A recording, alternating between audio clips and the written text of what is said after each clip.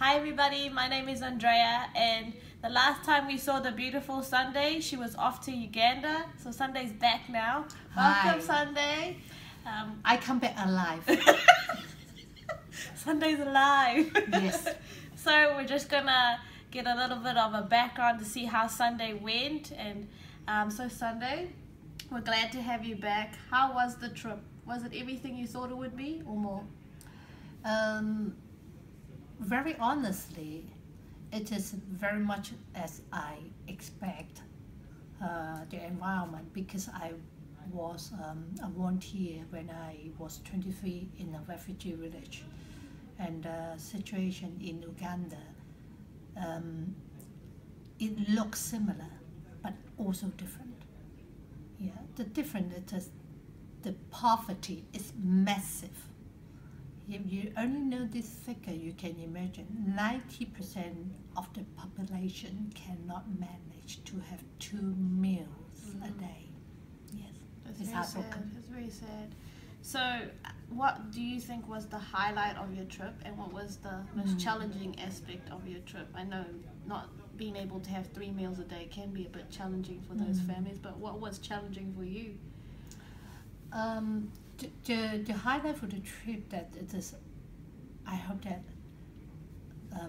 I or our team, there's 17 of us, hope that we can do more. We go to visit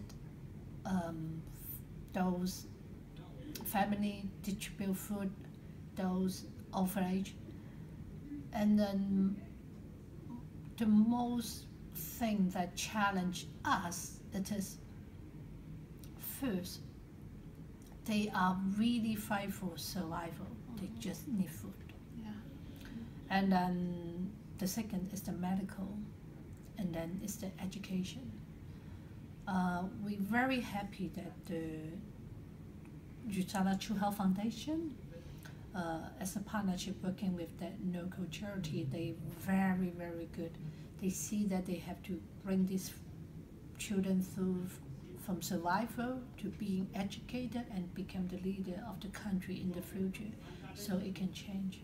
But for us, our challenge, I don't expect that I only slept maybe 5 hours per day, and then we work from the morning, 6 a.m. we wake up, and 7 we start a quick breakfast, and then devotion, breathing, and then we start, and we have our dinner at maybe 7:30 or even 8 p.m.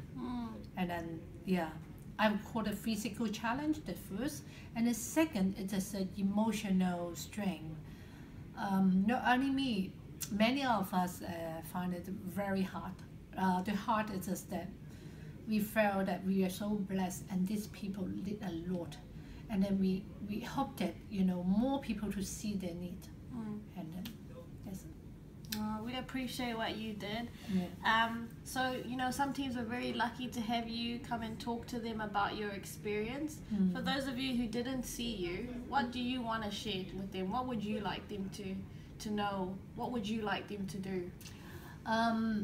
If anyone watching this, no matter you are right here in New Zealand, our USANA family member or friends, and I would like to say that you can make a difference.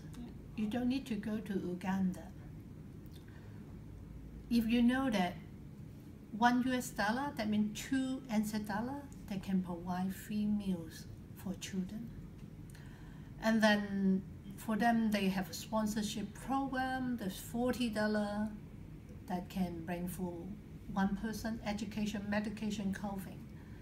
If you don't know whether it is worth it to donate, I want to tell you, it's containers and container food and nutrition and medication from USANA True Health Foundation, ship it to Uganda. Then USANA, Dr. Myers is very humble. People, they know there's a doctor care about them, but they don't know. Oh, that is the USANA founder, they don't know. And then you may not be famous if you donate $2, but you will make so much difference. If you were friends, you're an associate or preferred customer, you can kickstart off your auto order regularly. Don't let the children have a meal one day and start for 1 week, and another week they have one meal.